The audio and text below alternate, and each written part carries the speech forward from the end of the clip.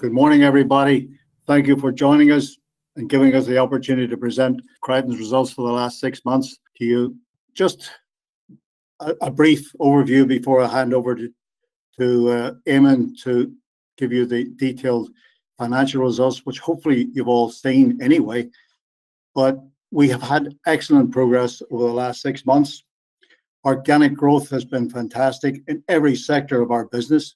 We had a gap, as you know, of 14 million one-off hygiene sales. We were very lucky to turn the company around last year and be able to facilitate the need for hygiene products. We did it quickly, we did it well, we made some money out of it, and it amounted to 14 million. However, hygiene is everywhere. Hygiene products are everywhere. There is no demand for them any longer. So we had to fill that gap. We filled it very quickly. And by the end of this year, we should have closed that 14 million gap. We're certainly on a very positive situation as far as sales and sales momentum is concerned. As a team, we decided to bring it on board a head of strategy. We have done that. Gary is our new recruit. He's the head of business strategy, Gary Armstrong. He will run through his CV and give you his background in a few minutes. But the thing is, we have established a team now who are searching for suitable acquisitions. We will also use that team to identify sources of equity finance if we need it. And we're also making sure we have the people to cope with those acquisitions. Institutional investment may be required, and if so, we have the team to negotiate that. And as some of you have all already pointed out, we probably need a city broker as we grow, and we're prepared to look at that and organize it in due course. We are happy and keen to structure the leadership for further growth. That means we've got to strengthen around William and I, who have been with the company quite a long time. William is our chief executive, major shareholder, and we know that we need to bring other people in alongside and strengthen and gear for growth for the long term. We've also appointed a head of digital strategy. Gary will go through that with you, but his name is Carl Moss. He's ex-Feel Unique, who have been in headlines recently. They were sold for 132 million. He was a shareholder and director of Feel Unique. When they were sold, he cut ties with Feel Unique, and he's now a consultant and advisor to us on digital strategy. That's our positives in the last 6 months. We're geared for growth. We're keen on growth. We love growth.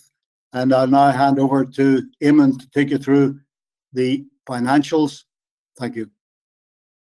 Thanks, Bernard. Good morning, everybody. So I'd like to just take you through some of the financial highlights of the results that we released just before the new year.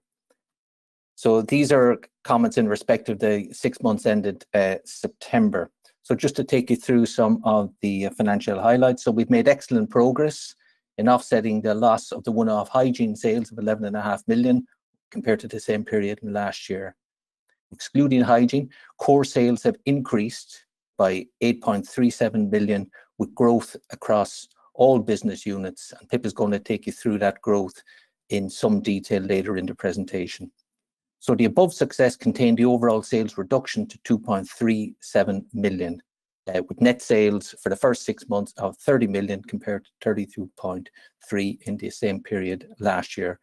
The gross margin percentage increase, mainly due to some exceptional COVID costs that we would have incurred in the cost of sales in the previous period last year, and those didn't recur in the current period. So obviously the success then in closing the hygiene gap limited the negative impact on operating profit before exceptionals to 0.42 million, and the operating profit before exceptionals was 2.6 million. The exceptional costs in the P&L that of 0.2 million, they refer to the acquisition costs. Under the accounting standards, you're no longer permitted to capitalize those costs. They have to be taken to P&L. So we've disclosed those on the face of the P&L as exceptional items. So just continuing with some of the financial highlights, operating profit as a percentage of sales, you can see there's 8.6 compared to 9.3, mainly reflecting the reduction in turnover, and profit after tax then 6.6 compared to 7.5. Diluted EPS, mainly in line with the reduction in earnings, is 2.61 compared to 3.31 in the previous year. As Bernard has mentioned, we've successfully completed the acquisitions of Emma Hardie and Brodie Stone during the first half. Brodie Stone came right at the end of the first half, and Emma Hardie came towards the end of July. So they haven't got a material impact in these first half results, and we look forward to the contribution in the second half and in the future beyond the second half. Short-term borrowings are 2.9 million compared to positive cash in hand. So I'll take you through the cash flow later on. I'll just demonstrate how the business was funded during the course of the 6 months. Obviously, we had 2 significant acquisitions to deal with, so that utilised up our cash resources, and we did draw down some additional borrowings to help us finance those transactions. And then finally, an interim dividend of 0.15p per ordinary shares to be paid in February. So just to look at the revenue, the turnover in a little bit more detail, here's a 5-year chart of sales, and a couple of things to really draw out of this presentation. You can see the 6 months we have turnover of 29.2 from the core business. And if you compare, look to the box immediately to the left, that the equivalent comparison last year was 20.8. So we've significant increase in the core business there illustrated. A couple of other points to make. We have the one-off hygiene sales in the previous half of 11.54. And you can see the full year there, we have 3.06 hygiene sales in the second half. So that's the 14 million in total. Those sales were front loaded in the previous year. It's interesting just to look at the second from the right, the second half sales was 26.1 million. So like for like, the comparison is 29.2 that we've achieved in half one compares to 26.1. So that just illustrates the dynamism and the extent of the growth in the core business. You can see there finally the acquisitions, principally Emma Hardie sales, reflected in the P&L is 0.79 million in this first half. So those sales then represented in an operating profit before exceptionals of 2.6, which compares to 3 million in the previous 6 months. So the operating profit is basically reduced in line with the reduced turnover. We had, as I mentioned earlier, some saving in the non-recurring COVID costs, which were incurred in the previous 6 months, and we also had some production efficiencies in this period. And we've already referred to, we're gearing up and strengthening the management team in anticipation of future growth. So we have seen administration costs grow there, as I've mentioned, 6.9% as we plan for future growth.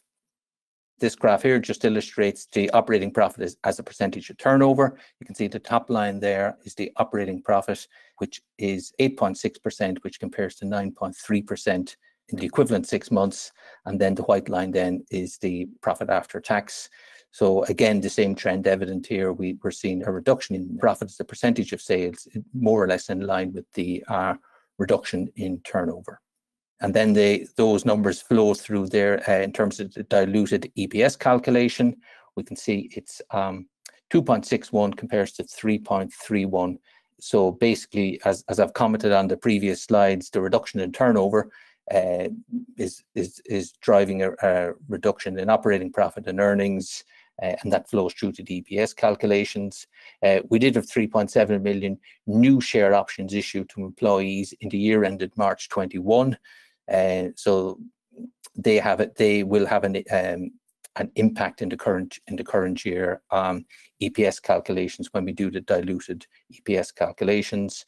And we did, as we've disclosed, also issue 2.6 million shares in respect of those acquisition transactions of Brodie Stone and Emma Hardie. And I have a little bit more to say on the acquisitions just to illustrate how they're accounted for later on in the presentation. So this is the cash flow statement. So the column on the left is basically the 6 months to September 21, with comparison then to September 20 and the full year March 21. So you can see the bottom line there, we had a reduction in cash of minus 5.5 million. Just really to highlight some of the big cash movements. Obviously, the cash from operations, 2.374, which is down on the previous year. 3.3 then compares to 3.8. You can see we have a significant increase in working capital. So this is the lumpy nature of some of the business that we had in the first half. So our stock and debtors increased reasonably significantly there in that first half, and that's reflected in higher working capital, and that position will gradually unwind over the second half of the year. So you can see the working capital movement. We have an increase in inventories of 4 million and debtors of 2.5 million. We have made the cash investment in the acquisitions, comes into the cash flow here of 7.5 million, and we disclosed those at the time of the announcement. And we do also have, decent capital spend of 0.8 million in the first half of the year. We have previously said we are on an efficiency drive. We're going to invest in our production capabilities in order to drive efficiencies and reduce costs. And this is part of that ongoing program and will continue into the second half and beyond the second half. And then finally, just to make reference there, you can see we have an additional funding of 5.094. So we did take out a term loan of 3 million to help us support the acquisition, which will be repaid over a 4-year period. And we've also got short-term borrowings, which is largely around working capital finance to help support those higher stocks and debtors figures. And again, we'd expect that to unwind over the second half of the year. Just some highlights on working capital. Stock levels, as you can see, increased by 4 million compared to the 2020 levels, including 1.9 million on the acquired businesses. Stock turn is less than last year, 3.2 compared to 4.62 times last year. I think last year's numbers were impacted by the hygiene sales. So we had quite high sales, as you saw in the previous year, of over 11 million, and that reflected in a higher stock turnover last year, which wasn't repeated this year. Trade debtor days is slightly down on the previous year, 47 days and 48 days. We continue to monitor debtors and credit control very closely. We have credit insured all our debtors. We don't do business unless we have credit insurance with the account. And then we have our debtors have increased by 8%, excluding acquisitions, with sales decline of 9.8% against the prior period, excluding acquisitions. And I think that's reflecting some higher sales in the months leading up to the half year, is what you're seeing in that comment. This is all information presented in the half-year statements when we released, but it's worth just summarising the acquisitions because they were a material part of the first half of the year in terms of cash, in terms of activity. And we've summarised them: Hardie and Brodie Stone. You can see the total assets acquired, 4.86 billion. They were very similar, actually, and 4.85 net assets for Brodie Stone. We have intangible assets acquired on acquisition of 5.13 million for Hardie and 4.98 million, and it's probably worth just saying, in accordance with the accounting standards, IFRS 3, they'll be included in the balance sheet as intangible assets and will be subject to annual impairment on an ongoing basis. And then in terms of the consideration, you can see there it was part cash, ordinary shares, which we've referred to earlier, 1.6 million and 1 million. We have some deferred consideration for both of them, a little bit more in the case of Brodie Stone. Most of that 900 for Brodie Stone has actually been repaid subsequently. And then we have contingent consideration in respect of the Hardie transaction. So I think that's just a summary and an overview of the financials and confirms what we've already released. And if I may, I'd like to hand over to Pippa now, who'll take you through in more detail the sales and marketing activity. Thank you, Eamon, and good morning, everybody. I'd like to start out with just a top-line view of the global beauty market, which sets the context, I think, of the category that we're operating in. Very strong category globally, currently at 511 billion, with a view of growing 40% over the next 3 to 4 years to 716 billion. It's a very strong growth and continually demanded consumer category, and one that continues to deliver growth and results across the globe. Interestingly, 22% is now shopped online globally in the beauty industry, up from 14% in 2019. So some nice growth figures. but you will see that the projections up to 48% of total purchase by 2023 are quite considerable in terms of how much share of the market consumers will be doing in terms of buying online. So considerable, and a point in terms of our development, in terms of our digital investment. 46% of what is being traded globally is actually happening in the Asia Pacific region. China obviously is contributing to that quite significantly, but there are other areas of that region that are also performing very, very well. And you'll see moving forward a key target for us as we move forward with our brands. 42% of the total global market is skincare. It is considered to be the most profitable category and the most robust category. It is the only category during the pandemic that did not see any decline whatsoever and is still projected to grow 4.6% over the next 4 years. So very, very strong and a considerable part of the global beauty market. In terms of consumer behavior, it's been very strong, and actually coming out of the pandemic is even stronger. A very interesting statistic is that 40% of consumers are now willing to try new products since the pandemic, which I think is a very interesting statistic in terms of the robustness of this category and how NPD and new products continue to delight the consumer. And 59% say that they spent the same post-pandemic, if not more. So again, just kind of shoring up how strong this category is globally. Key consumer trends moving into 2022 is the consumer is looking for better pricing and better value. That continues to be a theme with the beauty consumer. They're very savvy, whether that's at the discount end of the market or the premium end of the market, they're always looking for good value. More transparency in terms of the products that they're buying.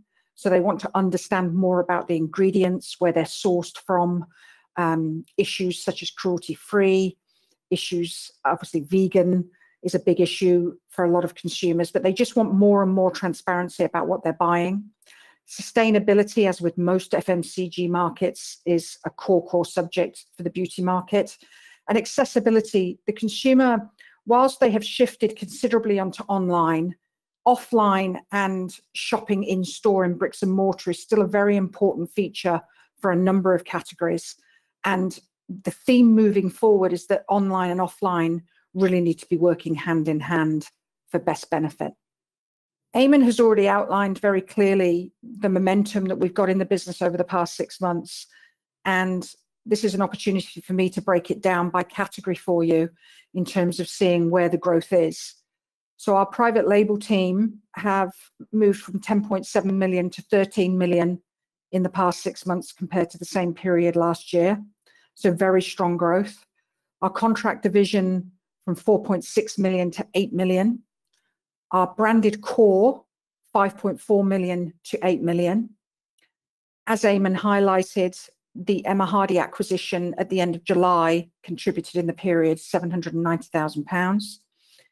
And just highlighting there again, visually for you, the impacts of hygiene last year. So again, the key theme here is momentum in our core business and how that has enabled us to fill that hygiene gap through the pandemic and the opportunity that we took advantage of during that period. And again, just to outline the share of business of each division, so private label still has the lion's share of our category at 43%. Contract manufacturing is now up at 27% of our total business, increasing by 75%, comparing the two periods. Our core brands at 27% of what we do, and then the Emma Hardie brand in the period coming in at 3%. So just some additional detail on each of those categories in terms of what's driving that growth and what the dynamics are in each of them. Private label has benefited from our grocery and discount grocery business in private label, which have been very robust during the period. And what is very interesting about private label is that we did not have recovery from a major high street retailer. So that team has still managed to drive considerable growth, even with effectively the loss of a key high street retailer that has not come back in private label post-COVID, which just demonstrates how strong the rest of those customers are. The top 4 customers traded very positively in the period, with the top 2 growing in excess of 25% in the past 6 months. Consumer is still seeking quality products at value prices, and that still makes private label very attractive. And we're also still experiencing some onshoring opportunities from a number of retailers due to the pressures globally with the likes of COVID, Brexit, social responsibility targets, and obviously global supply chain challenges. So private label standing up very, very well in the 6-month period. Contract manufacturing has had significant growth in the period compared to the 6 months the previous year. One of the things that we have done is in going out to new customers, we're demonstrating more category expertise.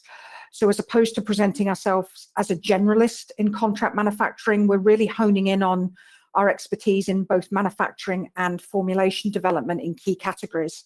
And that's boding very well for us in terms of winning new business. So, for example, our expertise in the self-tan category, our expertise in baby, our expertise in skincare, and our expertise in luxury bathing, amongst other categories, and really presenting ourselves in a very different way to the market. And that's proving very successful in terms of attracting new business. The top existing contract customers performed incredibly well during this period and have been significant in driving that growth. We're seeing that these top contract customers have got brands that are performing very, very well in export markets, and that's been driving significant volumes through to us in terms of manufacturing. Skincare category continues to be a big driver for us in contract. And again, very similar to private label, we're winning new opportunities with brands that are global brands and are wanting to satisfy their UK and EU demand through UK manufacturing options as opposed to options where they have in the United States currently or out in China. Been very positive for that category for us. Brands has had its most significant growth period since we have been operating in brands at 47% up. It's being driven by our UK and global markets. We've had lots of momentum. Again, much like private label, we had an entire category that has not recovered post-COVID, which is the off-price channel in the USA market. It is beginning to recover now, and I would hope during the next 12 months that actually will grow quite significantly. But in the period that we're comparing, we've achieved that 47% growth despite having that channel not perform post-COVID. And one of those reasons is that we have continued to extend our brands into multiple channels. So we've moved into convenience, we've moved into the pharmacy channel, we're doing more in the grocery channel and the high street channel across the whole piece, which is proving very well for us. We're getting good organic growth with our core Creightons value brands, particularly hair care and skincare, and obviously investment in the growth in prestige and premium brands with one of the most significant events that we've done in the past 6 months with the purchase of the Hardie brand, which I will talk about in more detail on the upcoming slides. I wanted to break down, because it has been the most significant growth period for our brands over the past 6 months, I wanted to just go into a bit more detail as to some of the things that are happening in that category that is delivering really well for us. So again, like I said, 47% up on the half year, now representing 27% of our total group sales. 40% of what we are doing in branded is happening in overseas markets. And actually, we're not operating in that many markets. We're just operating with some very strong retailers in some very strong markets. 4 of our key retail customers globally performed incredibly well during the pandemic. They stood up, they either stood still or grew, and that has accelerated even more post-pandemic. And I think that is supporting our strategy that we've outlined for some years now about wanting to work in key markets with the top performing global retailers. And I think that stood us in very good stead over the past 6 months and will continue to over the coming 6 months. Obviously, the biggest game changer for us in terms of brands that happened in the past 6 months was the purchase of the Hardie brand. And again, I'll go into a bit more detail on that in the coming slides. Feather and Down is definitely on top for us at the moment. We've had significant distribution gains, both offline and online, over the past 6 months.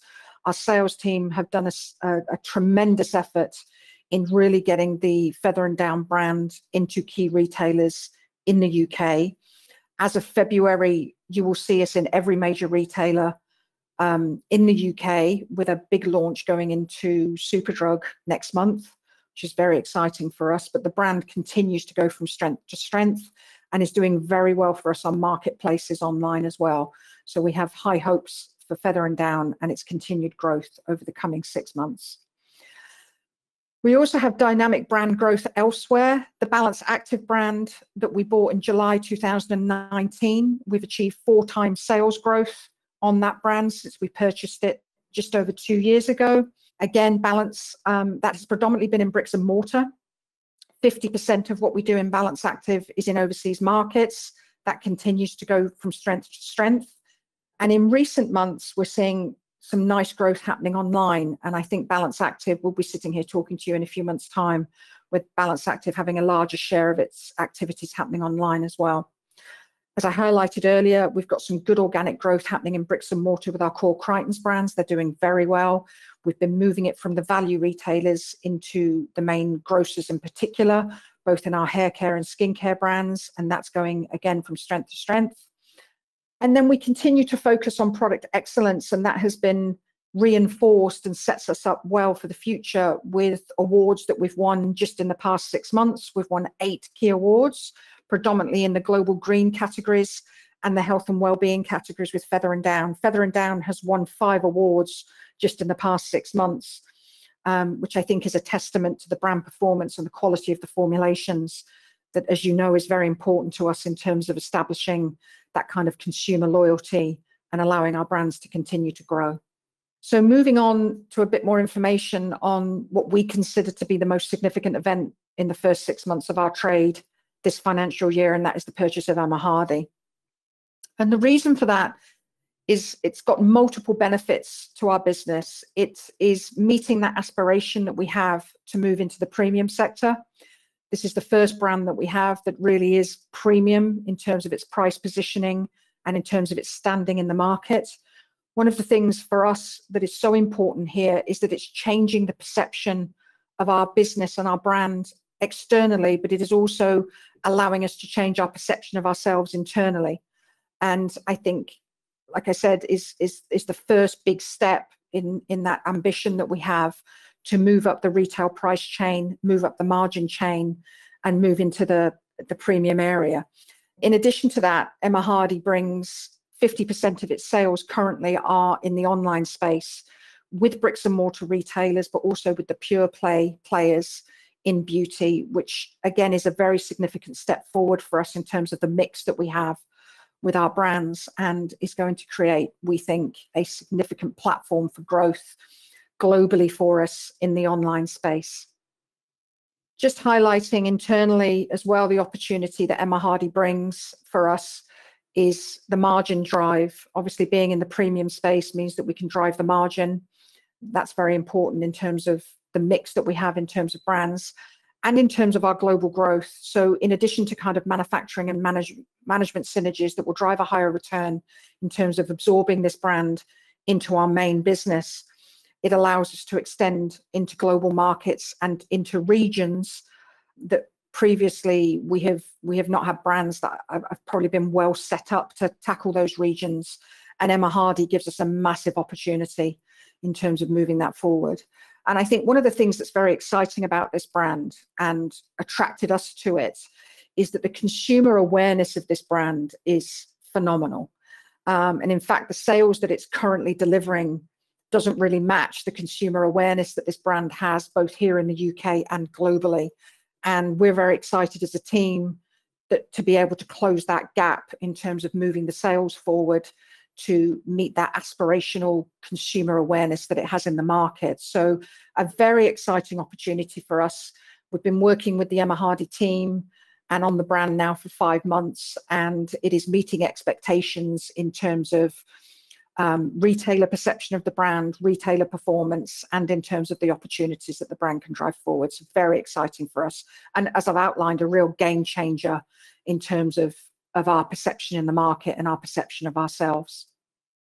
The other key thing that happened at the very end of the period is the purchase of Brodie Stone, which brings with it 3 core brands: T-Zone in the skincare category, Natural World in the hair care category, and Janina in the high-end whitening area of oral care category. Again, a very interesting purchase for us, very different in terms of its driver compared to Hardie, but very interesting and very positive for us nonetheless. It is in the area of mass, which are doing very, very well with the Creightons brands, and adds a lot of value to our brand portfolio in terms of both product type and customer base, in terms of extending what we already do very, very well in the mass space with our Creightons brands. This brand is in an area of skincare that is very high on the agenda with consumers at the moment, and that is problem skin, and it's ingredient led, and it's very trend led. And I think that sets us up very well, both in skincare and hair care, to move these brands significantly forward with new NPD and extended retail and globally. The T-Zone and Natural World brands, as we have purchased them, do not have any significant global coverage. And we are very confident that we're going to be able to push these brands out globally to the retailers that we already are trading with in global markets, but also new retailers. Very similar to Emma Hardie, the brand has very high consumer brand awareness. And again, the sales profile doesn't quite match currently the high consumer awareness of the brand. And again, very exciting for us to be able to work on closing that gap, which is a very strong position to be in. You know, when consumers like a brand and are aware of the brand, what we need to do is get the distribution and the customer listings moved forward to match that expectation the consumer have of a brand. So very exciting for us as a team. So just summarizing what our current brand portfolio looks like with the addition of these very exciting acquisitions. In the mass space, obviously Balance Active, which we purchased 2 years ago, coupled with our Body Bliss brand in bathing, Creightons in skincare and hair care, our Bronze Ambition self-tan brand, and then adding in very nicely to the portfolio, T-Zone in skincare and Natural World in hair care. Many of our brands now operating in the masstige space. So again, moving up the profile of retail and moving up in terms of the position of branding. Feather and Down doing very well. Curl Company has come on significantly well in the past 6 months, particularly with listings in mass grocery and internationally, and has got some real momentum behind it. We're investing a lot in social media, moving into the TikTok space with Curl Company and doing very well there. And I have high hopes for Curl Company over the coming 12 months in terms of the additional numbers that it will begin to deliver for us in the masstige space. And obviously adding Janina in the oral care space, which is a very interesting product portfolio, very tight product portfolio, but very strong performing products in terms of performance and strong loyalty in terms of consumer awareness of the brand. And again, I think tremendous opportunities there to move that forward. And then, of course, Emma Hardie in terms of skincare and the premium position that Emma Hardie now allows us to develop, which is, again, as I've highlighted, a very exciting time for us in terms of brand development. Digital, very important part of our future. Gary is going to talk a little bit more detail in terms of our plans and what we are going to be investing in terms of digital moving forward. But I thought it was important at this stage to highlight to you what digital is contributing in terms of our overall branded business.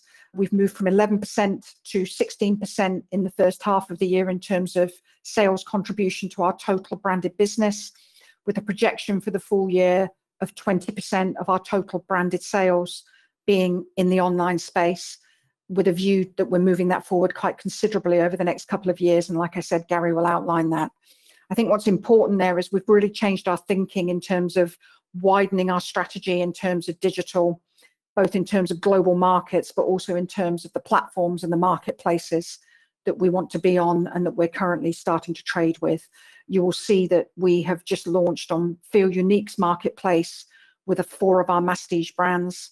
Emma Hardie already does significant business with Feel Unique Direct, which is very good. But we've managed to add Feather and Down, Humble, Bam Beautiful, and the Curl Company to the Feel Unique portfolio, which we just launched in the past month. So that will be quite interesting to watch the development of that over the next 6 months. Drivers for growth. For those of you that have watched our presentations for some years, you'll see that this is a solid slide that I present every time. And every time we review it, these drivers for growth remain exactly the same. I've touched on many of these already, and Gary will go into a bit more detail on some of them. I suppose one of the key ones that I want to highlight here is the development in our team. Definitely the investment in our sales team on branded as a direct result.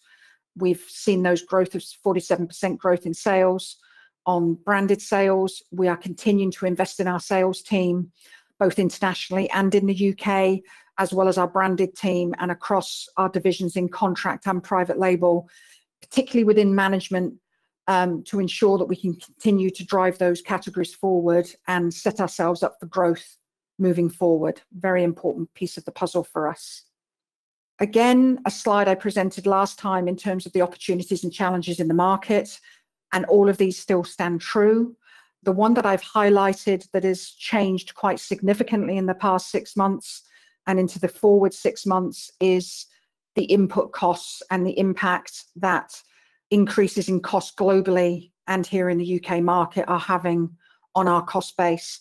As you will all be aware, commodities globally have increased significantly. It's had a fundamental impact on our raw material prices. Transport, both globally and in the UK. Wage inflation has obviously affected those input costs. We have gone to the market with cost increases across the piece in our brand, private label and contract business, which has impacted anywhere between about 5 and 10%. I have to say that retailers, both globally and the UK, have accepted those increases moving forward. We are moving to an index pricing model with some key customers where costs are very sensitive in some key categories, which will allow us to have a mechanism through which to communicate more instantly to customers, because we're finding that costs are coming at us with very little warning. And it's important that we put a mechanism in place that we can work more closely with customer dynamics that are happening in our markets in terms of costings. So just a summary for me of some key takeaways in terms of what we're focusing on. As highlighted, our branded portfolio, changing the structure to more masstige and premium focus. We are still working very successfully at the value end of the market with our core Creightons brands and will continue to do so. But we would like to put more emphasis on investment in masstige and premium brands, and that's where our investment will be also in terms of acquisition strategy. Again, Gary will talk through. Quality of margin, as I've just highlighted, continues to be a key focus for us on all three divisions. There's a lot of headwind in terms of cost pressures. I think we are managing that very well, but don't want to take away from the pressures that is putting on us, that we will continue to have margin as a key focus for us moving forward.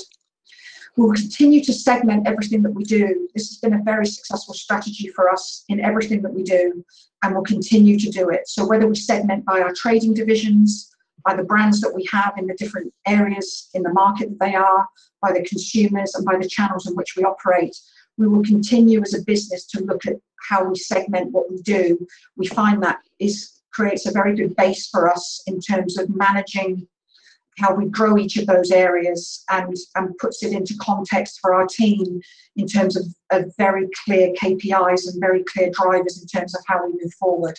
So we will continue to segment everything that we do in terms of analysing the data and in terms of how we break down markets and brands and consumers. And then an ongoing acquisition focus in terms of the fourth takeaway, both in terms of how we target, how it adds value to our business and how it generates cash for us. And again, Gary will talk through that in a little bit more detail in terms of our strategy there on acquisitions. So that ends my section of the presentation, and I would like to introduce Gary Armstrong, a new and very valuable member of the team who has joined us very recently as our Head of Business Strategy, and he will take the opportunity to introduce both himself and the core areas that he is focusing on for us moving forward. Thank you, Pippa. Hi, I'm Gary Armstrong. I joined Creightons, as Pippa mentioned, just a few months ago now, having spent the last 25 years or so of my career in the beauty industry. And for most of that time, I was with LF Beauty, which became May as it is today. I was there for 22 years up to 2019. And there I was the UK Managing Director for 13 years from 2006. And also became the European President for the Brands and Private Label Division of LF Beauty for the last 6 years or so of that time. So in essence, I know what it takes to take a business, roughly the size of Creightons in the UK today, to one that's more than twice that size, working across those 3 pillars of brands, private label, and contract manufacturing in the beauty market. So the head of strategy role is a new one, and I'm focused first and foremost on the acquisition strategy. I'm going to talk about that in a moment, but I'll also come on to talk about briefly the second and third points on the job remit there, namely digital transformation and our approach to sustainability, which are both key aspects of our strategy, along, of course, with the more general points about people and business planning. So our recent focus on brand acquisitions, Emma Hardie, Brodie Stone, as well as organic growth in our own brands, have all highlighted the importance of the brands business unit in our strategic development. And I'm going to repeat the strategic target of achieving up to 50% of our business in the brands business unit out of our 100 million sales target by 2023-24. So a significant way still to go. We've put together a pipeline of target acquisitions in the brand space, and we're reviewing them critically against a basket of very specific criteria. Now, there are 13 different criteria there. I'm not going to go through them all because some of them are quite generic, as you will see, in terms of being cash generative or enhancing to profitability, the brand proposition, the potential for the range to be expanded, scalability, sustainability, management strength, integration, all key aspects of any acquisition process. But I will highlight some of the more specific points now as they relate to Creightons. Size of potential acquisition. For us, a strategic acquisition is going to be sort of 10 to 25 million target. And also on top of that, we will be looking at tactical bolt-on acquisitions below the 10 million level. In terms of key product categories, that's key for us that it's synergistic in terms of skin care, body care, hair care, and wellness, where there's a lot of opportunity in the beauty market. Customer opportunities is another one to highlight, that ability to cross-sell and have synergies with our core customers between the brand target and our core business. And also skills, and I'm particularly focused here on the digital skill sets, the marketing skills online, and that ability to have specific consumer insight. And leading on from that, of course, is a presence in that DTC market, that direct consumer sales, and at least an omni-channel strategy across online and bricks and mortar retail. And also for Creightons, it's key to have the benefit really of the vertical supply model. And that's product development, R&D, as well as manufacturing and supply that are key to generating the right synergies from our acquisitions. So in summary, on brand acquisitions, we're building on our historic strengths in mass and masstige, and also specifically targeting now the premium market, where Emma Hardie is our first presence to date in the skincare category. And that strategic development is to achieve a balanced portfolio of beauty and wellness brands, all of them with strong sustainable growth plans, underpinned by the consumer-focused product development and supply platform that is also servicing our private label retailers and our contract manufacturing customers. Pippa has highlighted in her presentation the growing importance of digital to our brands. And we brought fresh thinking in on that strategy in the shape of Carl Moss, whom Bernard has already introduced as an ex-director of Feel Unique. Carl's got, despite his youthful looks, more than 20 years experience in e-commerce. And under Carl, we're carrying out a very fast review of our digital efforts to create an action plan using 2 of our key brands, Feather & Down and Emma Hardie. And they're going to provide a template for our wider portfolio. We're looking at everything from the direct-to-consumer user experience to the infrastructure itself. And we're looking at using marketplaces much more aggressively in a bid to expand our geographic footprint and to reach a more global audience. This review includes systems and fulfillment, as well as digital marketing. So it is a cradle-to-grave approach, making sure we cover all the bases. But in essence, it's a fail-fast approach. So we're testing, trying, adopting, applying the methodology and rolling out to our future plans in a very fast approach. Sustainability is obviously a huge topic, but I'm going to start with the consumer because it's clear from many consumer surveys that most, and typically more than 3/4 of consumers when asked, want their brands to help them make a more environmental or a more ethical choice. When you add on to that the business context that comes from things like COP26 and the ongoing coverage of the climate crisis, it's clear that it's central to the forward business agenda. Most of our sustainability knowledge and our improvement comes from our customers and from meeting their needs and learning about their supply chains. I've just picked one example here, which is Thesis, the Sustainability Insight System, which is a performance assessment program we participated in, which we've accessed through Walgreens Boots Alliance, and which has given us valuable feedback on our areas of strength and our areas of relative weakness.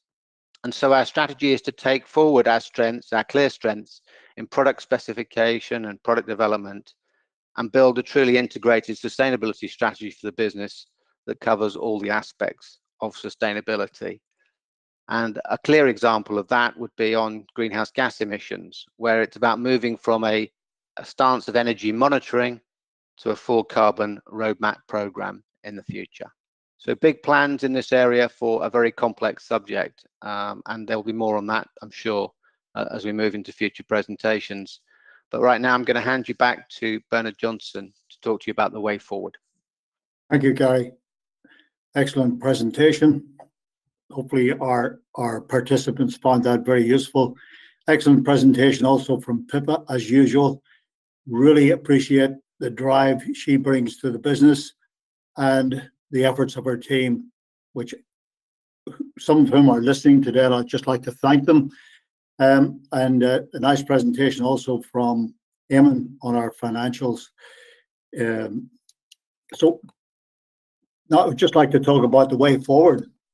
The way forward is pretty simple for me, but very challenging for our executive team. But it's to maintain and increase that sales momentum. We've got huge momentum in the first 6 months of this year. See no reason why it wouldn't continue. We just need to make sure the resources are in place and that we're agile enough to meet any challenges that come along, like supply chains, wage increases, inflation, whatever it may be. We will be agile and we'll attack it right first time, hopefully. Besides the organic momentum on sales, I'd like to add further acquisitions. Our target and our expectation is to add 2 further acquisitions in the next 6 to 12 months. That's a big challenge for Gary, but you can see he's going about it in the right way. If we require it, and if those acquisitions are big enough, we may want to onboard institutional investors. And if we do that, we want to, and we will evaluate the possibility of appointing a city broker.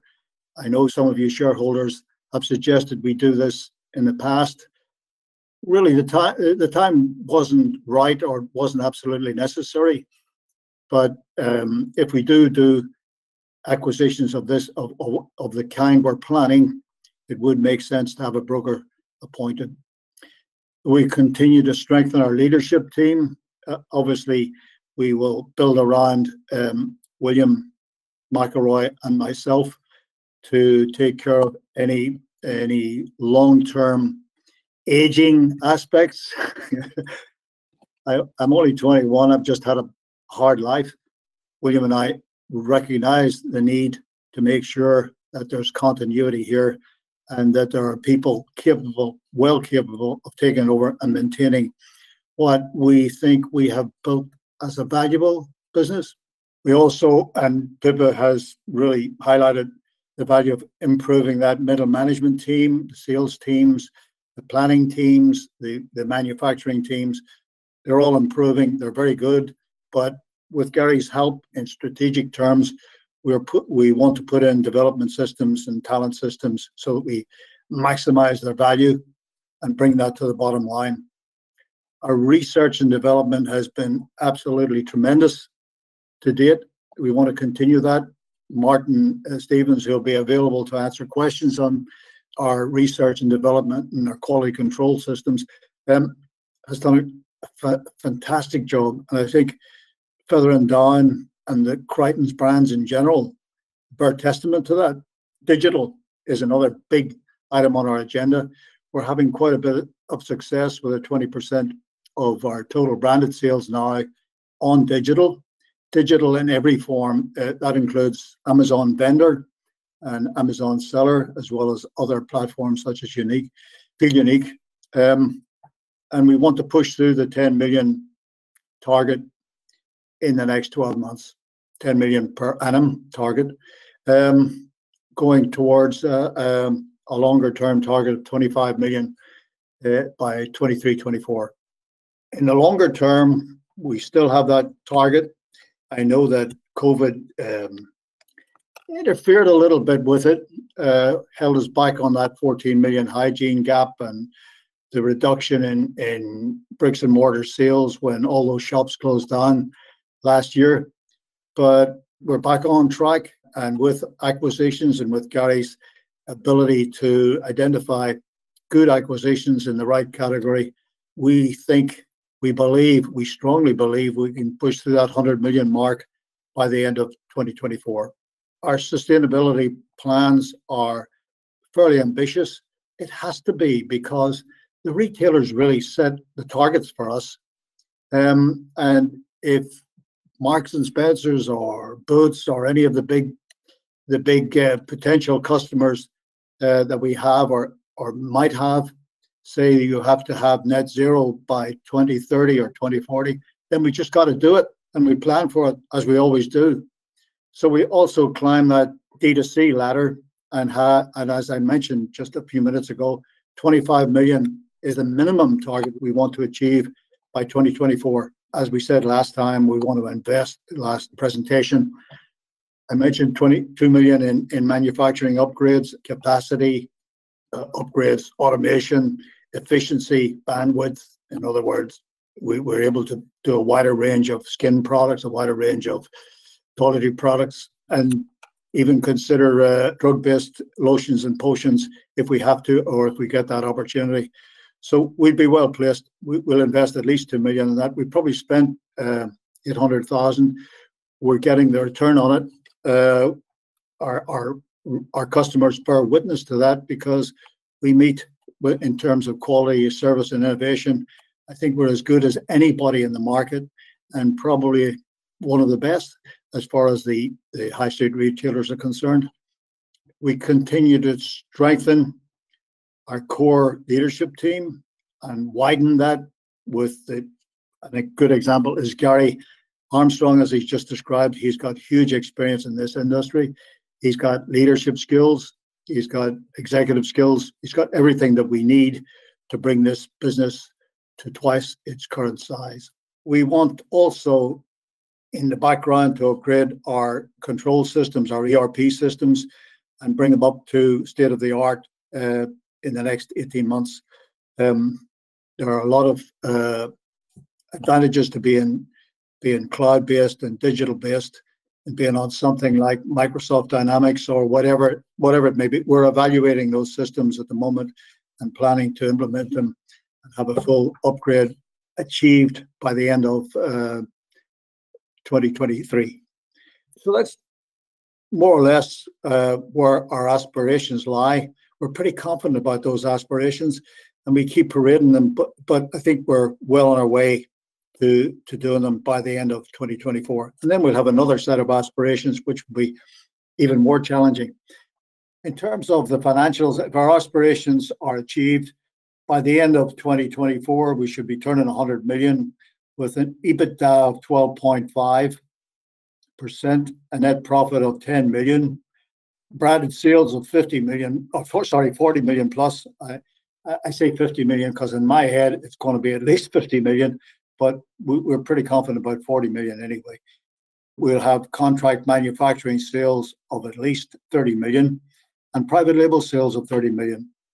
And of those branded sales, probably 25 million at least will be on digital. So that's what we're aspiring to. and we're working towards, and we're pretty confident we can do it.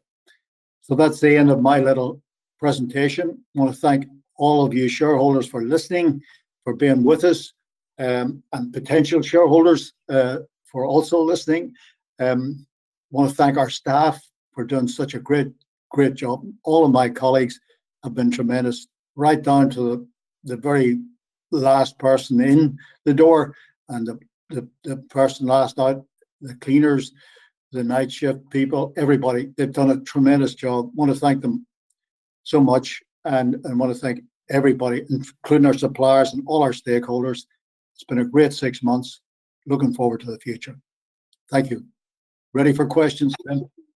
First question, is any of the increased stock due to the slow-moving hygiene products produced but not sold? Good question. A very astute question. And I think we have to hold our hands up and say yes. Some of that, I'm not actually sure, Eamon will probably qualify that. I'm not sure of the exact amount, but there is an amount, and we are in the process of selling that through. I think Eamon will confirm this, but we have made provisions in the balance sheet anyway. Yeah, that's it, Bernard. There is hygiene. We do have hygiene stocks that we made last year and didn't sell, but it has been provided in full in the account. So the net stock position is reflected in those numbers. Doesn't include material hygiene stocks. Thank you very much. And please could you talk about factors affecting the split of revenue between half one and half two when Christmas related sales are made to retailers, whether supply chain concerns have brought this forward, and whether Emma Hardie is more Christmas gift orientated than your other branded business?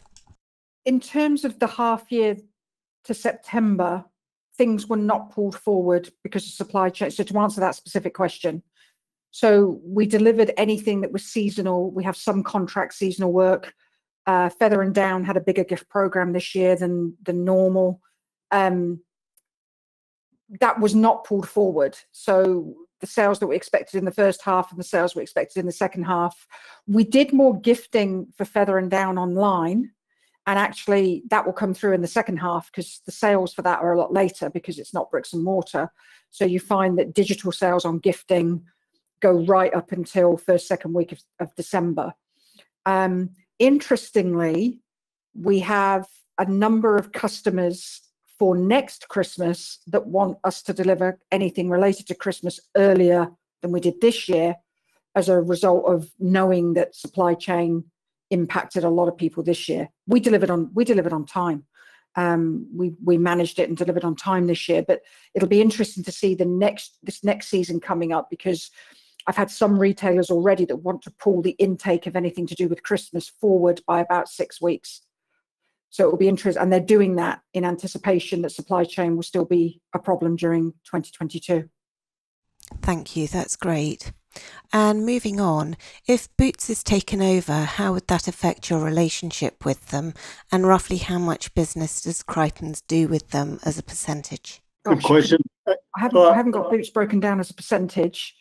I don't think the ownership would make a huge amount of difference to what we do on the contract manufacturing side for them.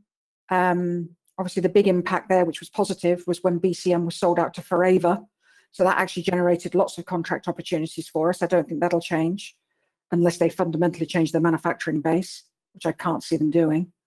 And I don't think it'll have an impact on brand. If anything, it could be positive, I think. It might be more focused and give us more direction. So I don't think it could be a negative at all. I don't see how, if we continue to do our innovation and our quality and service and maintain what we've done in the past, there's no reason why it would make any difference. Hopefully that answers the question. That's great. Thank you very much. And could you go into a little more detail about the investment in working capital you describe in the half one report? For example, is this to mitigate supply chain issues? And do you expect it to rise relative to revenue, or are these one-off factors? Yeah, so we've commented on the various increases in working capital in the presentation in the accounts. It's probably it's fair to say the first half we had a significant piece of a major piece of retail business which we were basically stocking up and had invoiced a lot of it in the first half. So I'd expect a lot of that working capital increase and has already reversed in the second half, if that's the case. We did in the background. There is underlying supply chain pressures throughout the business. So there is no doubt that that lead times are increasing. Supply chains are just a bit blocked up at the moment. So we do, if we feel there's a need to extend some inventory, we certainly would do that as well. Thank you. And also on inventories, the Emma Hardie acquisition seemed to bring with it considerable inventory. Are there opportunities to reduce this as part of a larger group? Yes, I think, well, sorry, I'll hand back to him in a second, but I think there are opportunities. But I think if we can double the sales, the inventory will be used correctly in that way. It'll be more about increasing the sales and increasing the basic inventory turnover.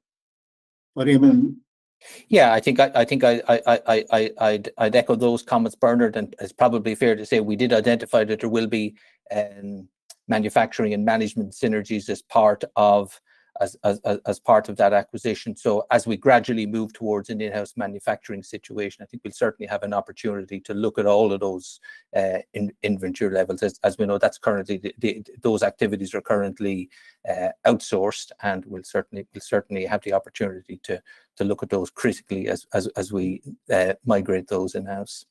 Great, thank you very much. Would it be possible to know your top 5 products and what they are in terms of revenue impact? Pippa, you might want to go here. So yeah, they would be in the baby and skincare categories, driving both volume and value.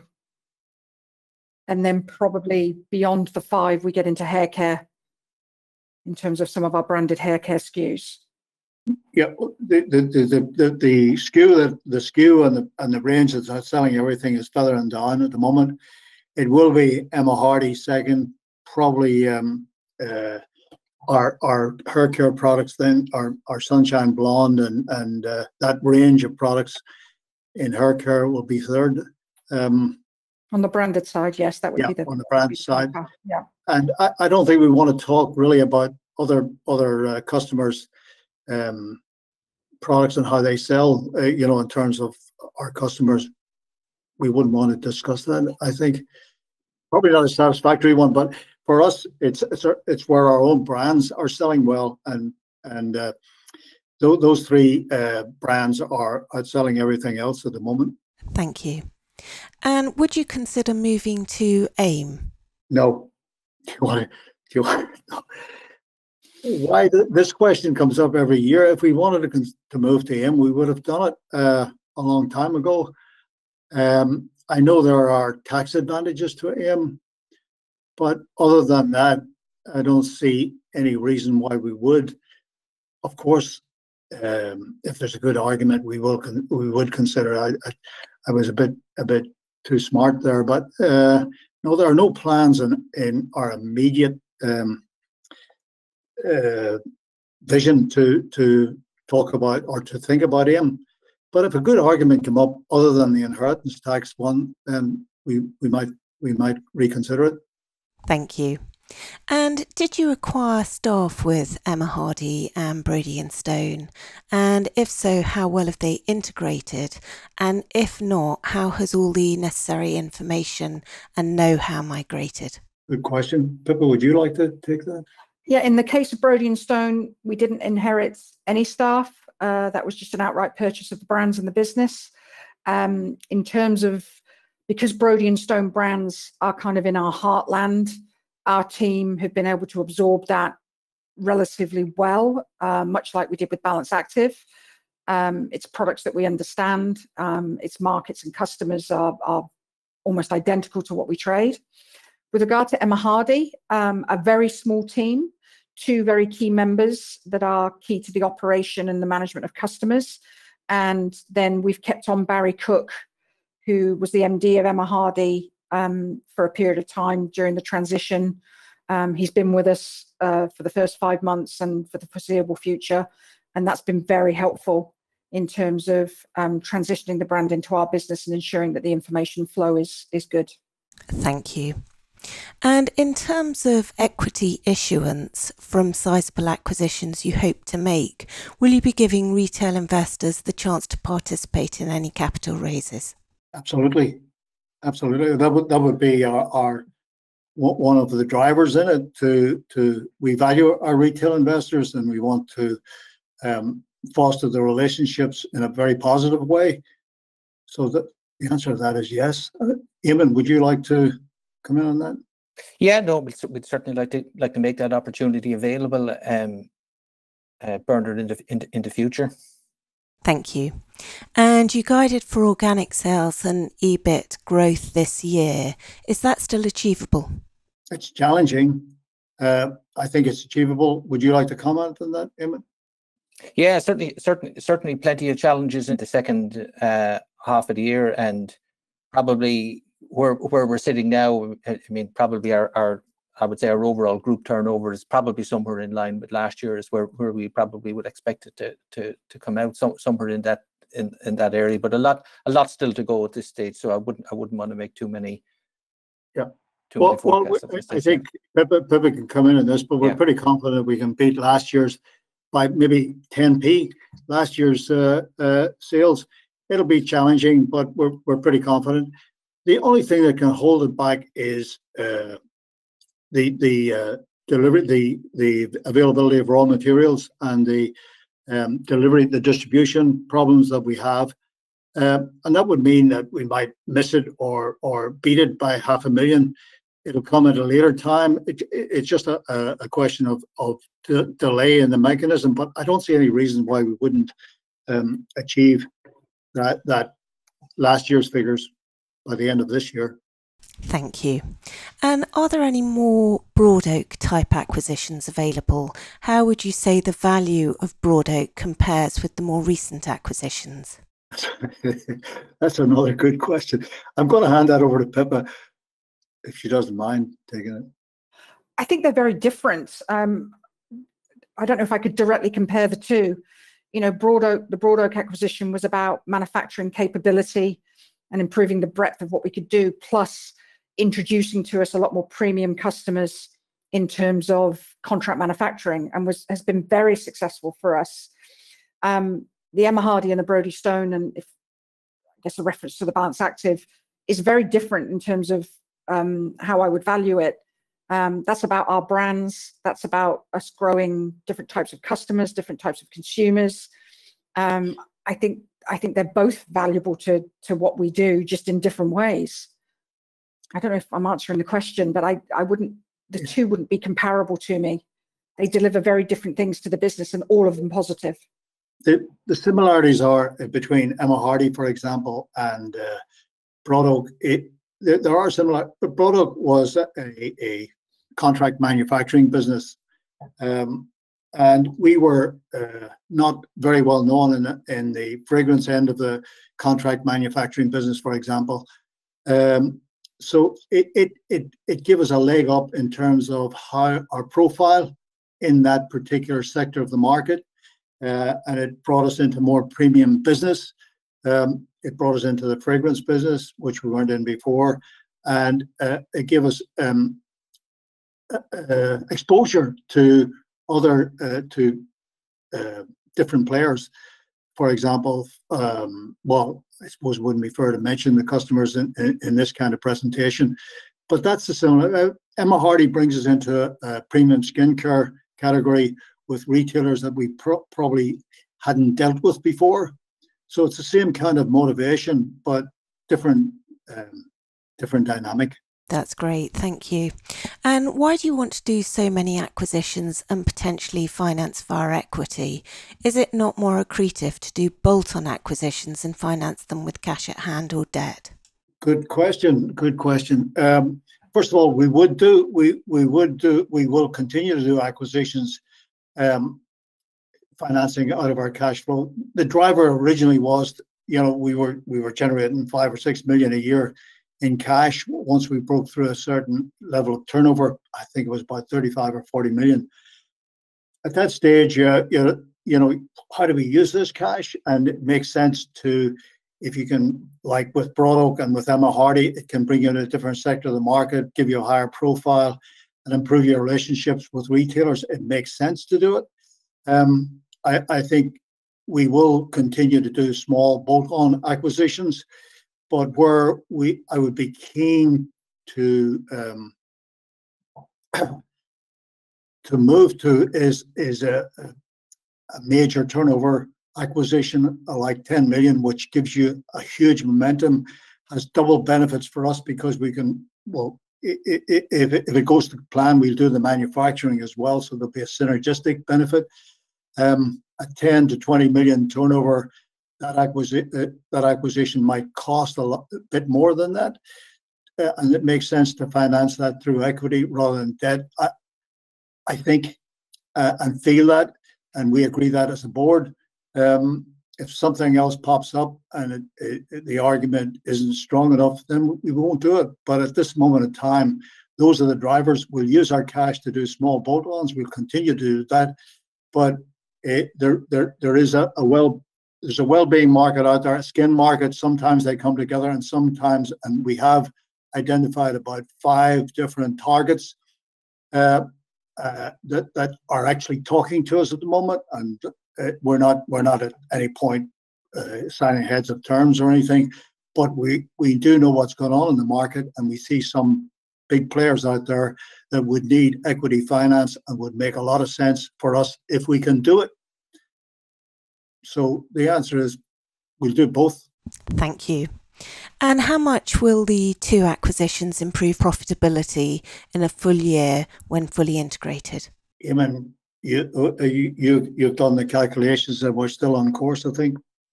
Yeah, we are. I think we said at the time that EBITDA multiple would be 5 times something in that order once we had all the synergies in place, and that's our best view. That's our best view as we proceed. We're continuing to, as I say, bring some of the manufacturing activity to make some of the savings that were envisaged as part of the transaction. So we're certainly on track to deliver the EBITDA projected from both transactions. Yeah, once we fully integrate them and have them fully, when we're doing all of the manufacturing, have them fully integrated, have them back to 4 million turnover, that should put 2 million almost on the bottom line. It may or may not. We may be out by a couple of 100,000 on each side, but that's the plan, and that's where we are at the moment. Will the acquired brands' products be manufactured in-house, and if so, in what timescale?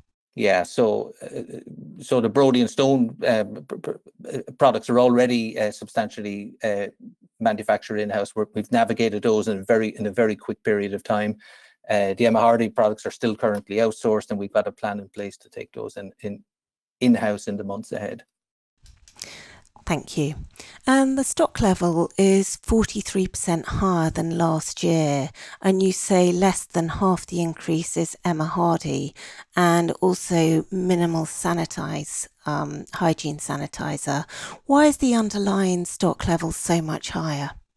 So, what we're factoring in as well, we've got increased business as well. So don't forget, our branded business is higher, our private label business is higher, our contract business is higher. So we do need higher stocks as well as everything else to service the growth in business. So that's just to add to that, Eamon, it's also a moment in time in September where we had a very large contract with a major retailer that we had just completed the manufacture, and it all shipped out very quickly after that. So it was there's a moment in time piece there as well.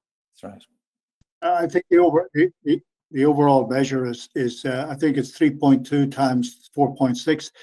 But last year, the turnover on the high level of sales and hygiene, we were turning the hygiene stock inside days and weeks, whereas on branded, you turn the stock, and on retailers, they ask us to keep, on private label, to keep up to 13-week stock at their disposal. So there's a different dynamic last year.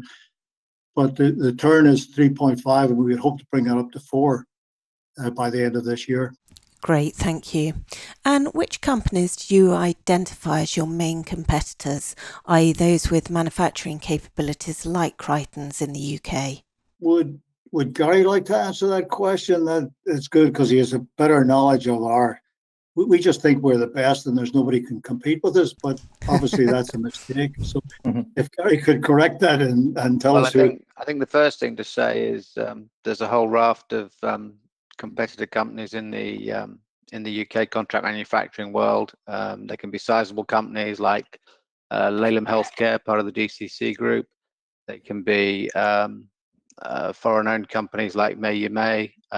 They can be much smaller players, and there's a lot of smaller players as well in our sector. So there's also the overseas competition, and I think that's an interesting dynamic, whereas historically we would have answered somebody we don't know in China to this question. That's actually reversed with the trend towards more onshoring, and there are a number of companies both in Asia and in Eastern Europe who've begun to move their business back to UK manufacture. So capacity is something that is important. We still have capacity in our manufacturing, but not all of our competitors would be in that position. But there are a number of companies there, and I've mentioned some of them. I think the one thing, thank you, Gary. I think the one thing we have is the bandwidth. You know, we're private label. We can offer a great service, and maybe Martin would like to comment on that. You know, we would develop probably 300 products in a year, just produce or develop them in the sense of change the fragrances, change the labeling, or actually develop new products from grassroots. Could you comment on that, Martin? Where we? Yeah, sure. Yeah, we have a number of types of development work going on. We have a brand new innovative development work where we're working with our own brand customers and with our branded team as well internally. And there's also an element of changes to products which are already on the market. Some of them can come from legislative changes. We've recently had to do work taking out some perfume allergens on some products, both branded and retailer products. And some companies just want to refresh their brands and maybe change the color, change the perfume, change the packaging. All of it, takes an element of work where we have to go through stability, compatibility, and dealing with all the legislative and safety work that goes along with that. And we have I would probably think half my development team probably would be involved in just revamping ranges and so on, which tends to be an ongoing thing. Certainly with supermarkets, very rarely does a product last more than probably about 2 years in a supermarket now, and then it's it's up for either a range review or changes and so on. And we're good at that as well. We're very good at. Well, plus Martin, we bring in the Bambutiful, which was a hair growth, hair stimulation product. We did Feather and Down, which is a well-being product for sleep, and we can do it from bottom up, or we can do adjustments. But the breadth, what I'm really trying to say is the breadth of what we offer is probably as good as you get out there. I can't think of any other companies actually right on that do the width that we do. I agree, Bernard. We cover quite a large spread of product development work. Really, about the only products that we don't do are aerosols. Outside of that, we're covering off powders, baby products, all types of skincare products, from very budget to very, very high end. And that's across our own brands, and it's across contract manufacture, it's across retailer products. And, you know, like I said, I think aerosols is probably the only area that we don't actually dabble with. Will future acquisitions be immediately accretive to Creightons? I think most acquisitions would add something to the bottom line, but look at the ones we're looking at the moment. Most of them would add within 6 months. Would add probably 3 months, but not immediately. Thank you. And did you say that you expected full year sales to be in line with last year? And is that including or excluding recent M&A? Yeah, it includes everything, including the reason we did the acquisitions. One of the drivers was to cover the gap. So we will have covered the gap by the end of the year, if you know, give or take. It will include the Emma Hardie and Brodie Stone, and we will have to sweat them quite a bit to make sure of that, but we will. Okay, tremendous. And that's pretty much the end of questions, but there is a comment here just saying, I'd like to thank management and all the Creightons team for an exceptional performance since COVID hit. I speak on behalf of a number of long-term shareholders. Thank you and keep the good work going. So thank you very much indeed, Bernard. I think you're probably just about talked out, but do you have any closing remarks? Well, I'd just like to say thank you to everybody, including yourself, Tamsin and Tim, for this opportunity to present to our shareholders, very valued retail shareholders, and potential shareholders. I'd like to thank everybody, and particularly our own staff, some of whom are listening, our colleagues, who have done a great job. And just thanks to everybody. And it's a real pleasure running this business and with the team, and hopefully adding value to the business.